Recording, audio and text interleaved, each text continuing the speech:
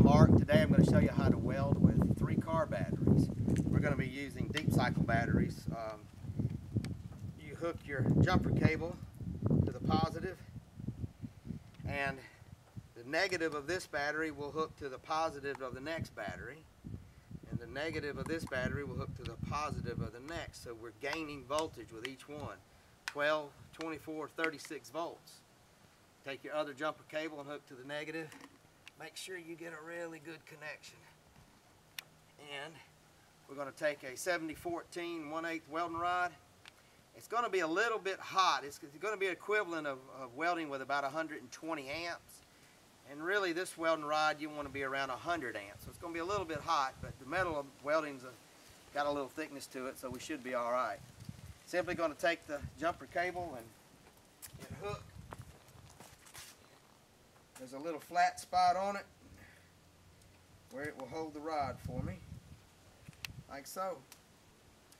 So come on and we'll get a weld going here. Alright, this is the weld we're going to be making here. Again, I got the rod positioned. I'm going to have to kind of hold it a little bit harder in my hand, and we're going to put a lens over the camera so you can actually see what's going on.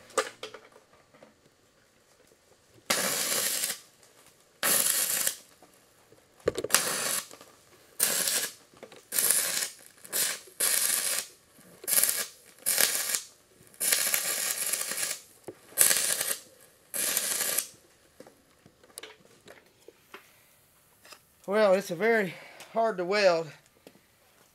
It seems to spit on and spit off, but you can see it. It did weld. It's a little bit hot. You got to really push it in there to get it to work. But if you're